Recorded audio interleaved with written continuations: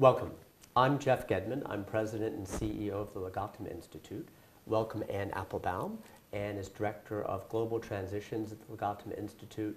She is also the very well-cited and actually world famous by this point historian, journalist. You've won a Pulitzer Prize, Anne, but you've also won a new prize I'm going to ask you about in just a moment. Here's the book.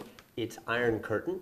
It is The Crushing of Eastern Europe, 1944 to 1956, and you're just back from Canada. What were you doing in Canada? Right, well, I was in Canada because I was awarded the Cundill Prize for Historical Literature, which is a wonderful Canadian prize for, as far as I understand it, it's for history that makes an impact. In other words, it's for history that has some literary or social or political implications. So it was a wonderful prize to win. Well, congratulations. We're happy to have you back here in London at the Legatum Institute. My first question is, the crushing of Eastern Europe. You describe it in your book in great detail. What was happening? What was the Soviet Union doing? What was involved in this crushing of governments, politicians, civil societies? The book describes really what happened when the Red Army crossed the borders into Poland, Eastern Germany, and Hungary, right as the war ended in 44 and 45.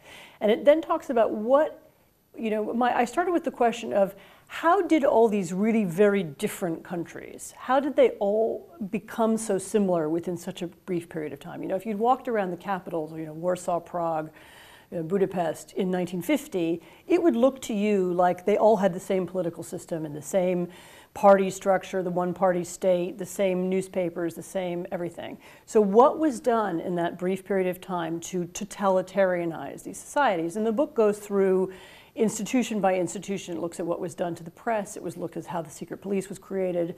It looks at the different methods that the Russians used, the Soviets, I should say, used when they arrived in these countries. And I wound up focusing on three areas. One was the secret police and the use of the secret police against a very targeted group of potential enemies, the society's leaders. Another was the radio, how media was transformed very consciously into a tool of communist propaganda.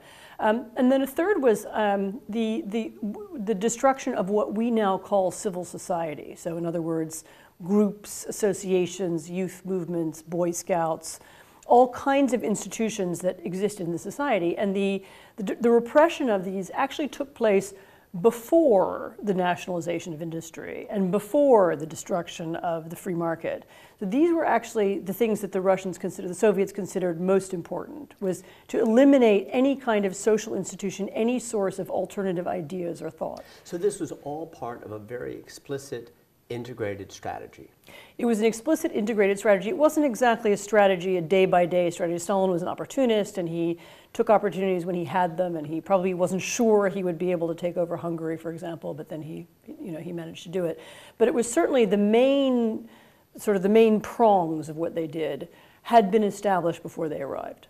What was the motive? What was the thinking? What was the grander strategy of the Soviet Union? Was this simply power and domination, or was there genuinely the idea that we're constructing something new? I think they believed it was a global movement, and I think they believed they were constructing something new. I mean, people always say, did they really believe in their ideas, as if that would somehow make it better? I mean, I think yes, they did believe in their ideas, and their idea was, the total domination of Soviet-style communist parties who are totally loyal to Moscow. And they believed that this is how they interpreted Marx and Lenin. This was this wasn't just a theory, this was a science. So much of what you see in this period is them turning to the original texts and saying, here's how this is supposed to happen, here's what we do. And then they become frustrated, of course, when it doesn't always work the way it's supposed to work, and then they look for explanations. But no, I think it was simultaneously about power, and it was about ideas. Those things weren't different to Stalin. The domination of Central Europe was part of the eventual communist domination of the world. This was just step one, and step two was going to be France and Italy. What about the relevance today? Why did you pick this period, and is there anything that this book can tell us about struggles today, ideology today, technology today? Well, funny enough, one of the inspirations for the book was some of the things happening in the present. You know, I've spent a lot of the last 2 decades, really, so living mostly in Poland, but elsewhere, and traveling a lot in Eastern Europe and elsewhere, watching people put the pieces back together again. You know, how do you reconstruct democracy? How do you reconstruct capitalism? You know, what are the missing bits that have to go back in?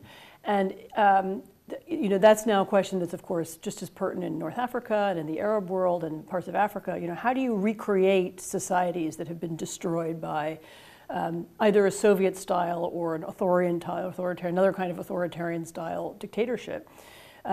And I think in order to understand how you do the reconstruction, how you spread democracy or spread capitalism, you need to understand how it was destroyed in the first place and what was the thinking of the people who did the destruction.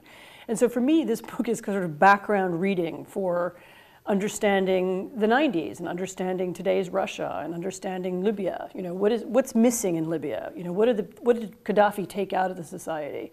What has to go back? And this story is not dissimilar to the story of what took place, you know, in the Arab world in the 50s and 60s and 70s too. I think it's the opposite of, you know, we now talk a lot about putting societies back together. Well, this is the story of how you take them apart. And so I feel like it's the background to much of what happens today. Anne, thank you. Welcome back from Canada, and congratulations on winning this prestigious McGill University Cundill Prize. Thank you very much. Good to have you. Thank you.